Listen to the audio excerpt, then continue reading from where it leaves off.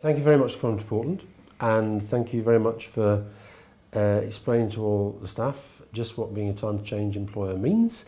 But for anybody who wasn't there, say it again. Every time I go to an employer's pledge, you do find, and you find whenever you speak about your mental health or mental health issues, that suddenly people start to open up, and probably the colleagues sat there today probably didn't know that most of the people that talked about it who were listening and on the panel had such significant experiences of mental health. So, you know, we've still got a long way to go till everybody's able to talk about it. And I think, interestingly, there were quite a few conversations about how do you support someone if you're a carer or a loved one or a partner.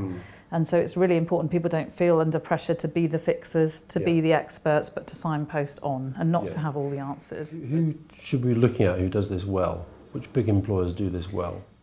Well, I was saying the people that don't do it well is the NHS, so do not look at the NHS, not look at... As an employer? As an employer, but look at some of the finance companies, the big banks do it really well. And is that because they see the business I think they see both the business need and the business case, which is well made across all workforces in terms of the cost of mental ill health. They saw a lot of human tragedy in the start of the recession with people taking their lives in very public spaces. And I think that woke them up to just how much their staff were being affected by the downturn. But they also woke up to the fact that the staff that are left behind after big redundancies or tragedies like staff suicides are also struggling. So you need to look after everybody. So. And how far away are we from where we need to be in terms of people's understanding, but also the services that you then need to match? Certainly not there yet. I think we're in danger of people thinking that we've done the job on stigma and we haven't.